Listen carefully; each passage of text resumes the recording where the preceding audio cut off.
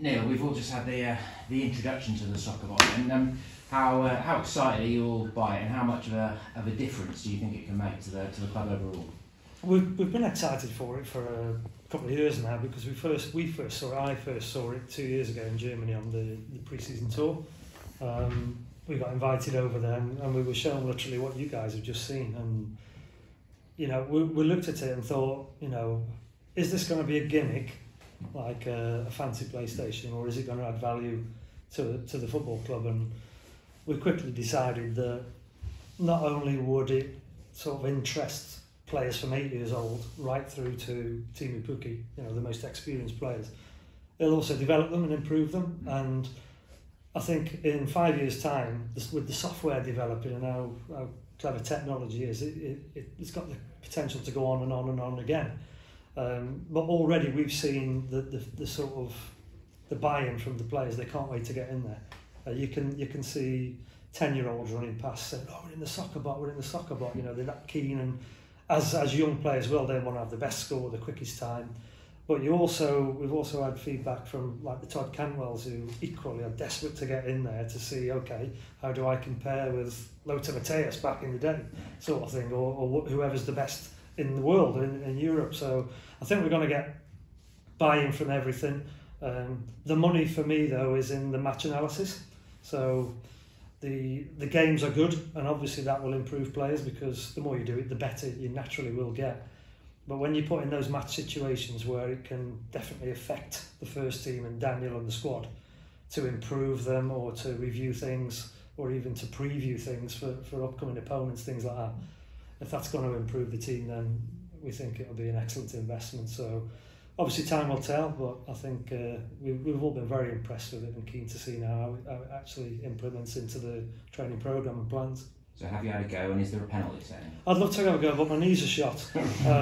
But I wouldn't want to demoralise the players if I went in there, so it's probably best I stay out. Yeah, fair enough. At this stage then, if we break it down to, as you say, Teemu Pukki, Premier League player, when this is fully operational and things, would it be sort of that he might be in there once a week or once a month? Yeah, it's to be determined really. It's, how that will integrate with the first team coaching staff. We're imagining there's going to be a huge demand for it, so there's going to have to be scheduling around. We've got 10 academy teams who will all want to use it, plus the first team as well. So obviously the first team will take the priority. The academy will work around that, but how and often it's used, I really can't give an answer, because it's literally just been opened, and the first team players, some of them won't have seen it yet in action. So that will have to be put into a plan, and I'm pretty sure, once the first team staff see it, they'll recognise the value of it, and then it's up to them whether they use it daily, weekly, or whatever. The soccer bot is part of the whole regeneration of the training centre, and we've seen the plans for sort of the next phase published today as well.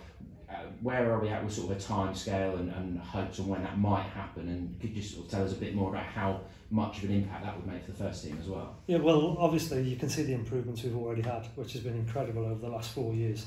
And we've outlined the plans for the recovery centre and for the admin block as well. The plans are there, as you've seen, but whether they get implemented or not, or when they get implemented, will be determined by which division we're in and finances. Stuart and us as a group, we don't want to stop with the soccer ball. We're immensely proud we're the first club in the country to have one. Again, time will tell. Will everybody have one in 2-3 years' time, or will it just be us? But it's important we don't stop, and we're at a position now where we're actually proud to bring players here, potential signings, for this very stuff and for the future stuff we've said. Before you maybe take them down to Carrow Road and show them around, but we're happy to bring them here now and show off what we've got really with the pitches, with the academy building that we're sitting in now, and obviously the soccer bot and the future things. So it's vitally important we don't stop, but as and when it's implemented, will, as always, be determined by what's happening on the pitch. As someone that's been at Colney for a lot of years, is there a noticeable sort of change in the mood in terms of having such nice surroundings, even down to the sort of, you've got flower beds and herbs and all that sort of stuff? It feels like it's just a nicer place to work generally. The proof, there's always a proof of the pudding's in the eating. I judge it by players, how players react. It's probably not right to ask me. I've been here a long time. What does Ben Gibson think when he comes through the door? What does Josh Sargent think, and Zollis and Wichika? You know, that's what I look for. And when they come in and are like, wow, you know, we'd heard about it, but that's then, well, we're doing something right here. The people that have been here have seen it evolve and develop, and we're no less impressed and enthused by it than anybody. But when you get a player through the door and a player in for the very first time, and we show him around like we've shown you guys around today, then it's big element of satisfaction for us when they say this is top draw. And of course, some of the players we've signed have played for huge clubs. But to see that we're competing and doing the best we can, obviously we're not Chelsea, it's not Man City, but from what it was to what it is now, there's a huge sense of pride for us all. An exciting few weeks for yourself as well, with the change of role, and well, I suppose it's been in place, sort of, the things you've been doing have been in place for a little while now.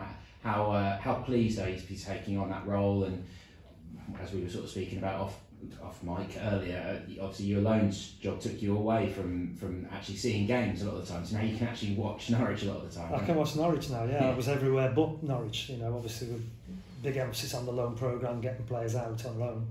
The key, as we've always said, is monitoring the players, making sure we know what they're doing, and we've got 18 out currently.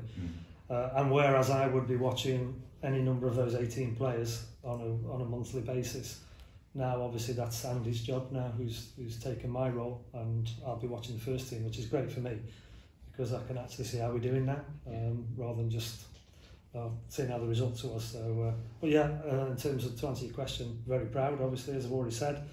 It's a huge honour for me to be assistant sporting director, and obviously going to give everything. Hope it works out, and I can continue my career here at Norwich City. Obviously, a little bit of difficult time for the team and things at the moment. How much has the mood maybe not been lifted? That's too much in terms of after a draw, but just was there a sense of relief, sort of palpable relief after getting that result? Definitely, 100%. Obviously results haven't been great for us, and you need to start somewhere. And equally for me, what I saw at Burnley, yes, the point was great, the clean sheet was great, but it was just the team showed a bit of character. That, okay, everyone's given a stick, the league table doesn't lie, you have a look at it, you're going to a club that can bombard you and intimidate you, and they know the formation, they know how they play, they get the ball in the box and they put you under pressure and hope you'll buckle. And it could have happened, but pleasingly, that's what I saw. Yeah, I was happy with the draw and the clean sheet, but I just saw 11 players, 14 players, whatever it was. They rolled the sleeves up, had a go. And it could have gone either way, but that's given us a start now. It's certainly stopped how many games is this going to be? Is it going to be 15, 16, 8? Okay, that's stopped now, but people will go, well, go on then, what are you going to do now? Because a draw is great, but to stay in the division, we've got to start winning games. So, but as you rightly say, I'm sure you can imagine when you've gone into that, having lost the games we had, then to change it, turn it around, hopefully, or certainly put a stop to it, was very was very encouraging. But obviously we've got to move on from that now. And Daniel said some nice things in the press conference on Friday about your relationship and how you can almost be a bit of a sounding board for him because you've been in sort of his chair, as he put it. How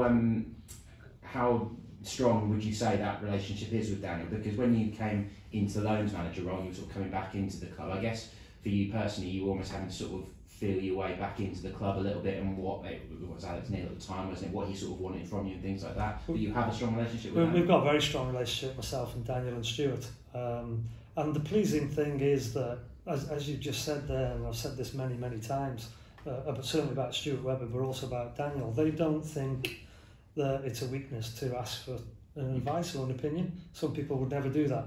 They would think I should know everything. Why ask somebody else? And obviously, I'm only too pleased to be a sounding board and give them my opinions. But I think it's excellent when you've got a sport director who's achieved what he's achieved, not only here but prior to coming here, and Daniel who's achieved what he's done here. They openly acknowledge they're always ready to learn and ask for advice, and we have a really, really strong relationship, and hopefully that continues for a very long time. Okay, just a couple more from me and I'll let someone else go again. I've noticed a few of the players have gone off on holidays and things like that, or the ones who aren't on international duty. I'm not going to give some of these Malou Rupp, but they've put some photos on Instagram. From the club's point of view, was that sort of allowing the players to do that because recharging the batteries are good at this stage, or is it more that it's just left up to the player? They have their own flexibility on what's best for them. I think it's left up to them. Obviously the schedule's in place, and that's key. You know, the players who are not away on international duty have been given a specific time off. The sports scientists, the medical people, if they need, will be giving them a programme if that's needed. If not, then they're quite right to go and put the feet up and relax and rest, because as soon as they come back on Monday, whenever it is, or whenever they come back from international duty, it's full focus on Brighton. So the modern day footballer cannot go off the rails. You know, some do, probably many do, but you know, we know the situation we're in, we know what we have to do, and we're quite confident that the players we've got will do it properly. Yeah, I'm sure they're not cutting. And just lastly, to sort of reflect on your loan role, really, obviously you're sort of handing over the reins to Andy Hughes and stuff at the moment. A few of the players who've gone out this year maybe having to be a bit patient at the moment, like Dan Barden. I mean, Josh Martin's playing a fair bit, but I guess the thing that maybe you will have, well, you'll tell me, but you may have learned from your time doing that role is that even a bad loan is not necessarily a bad experience for a young player. Am I right in this? Absolutely right. Not always necessarily the case, but certainly ones that are going on a first loan, and it doesn't work out, i.e. from a point where they don't get in the team, or it doesn't work out. There's always something you take from that. You think, okay, well, why didn't it work out? And those are the things that you learn. Now, if you keep doing it, obviously we've got a problem or an issue, or you're not good enough. Yeah. But certainly players going on loan, yes, you want them to play and succeed, but and invariably they always don't. But the ones that don't, we have an equally as scrutinise that just as much as how well that the ones that do work. Because if they don't learn from a bad loan, call it, then they're in trouble. It's always on the players. We give them everything we can. We monitor them as fully as we can. Andy will do that now. We've had a transition period where I've helped transition him into the role, but we tell the players, you know, it's all about you. You know, we can do everything, we've put everything in place for you, but on a Saturday, that will determine how well you do ultimately. So go and do it. We'll give you the support to do it and every opportunity, but if you're not good enough, or you don't work hard enough, or you don't put the application and effort in, then it won't work, and they're well aware of that. So you hope if it doesn't work for a particular reason, okay, fine, we'll give you that, but don't let it happen again.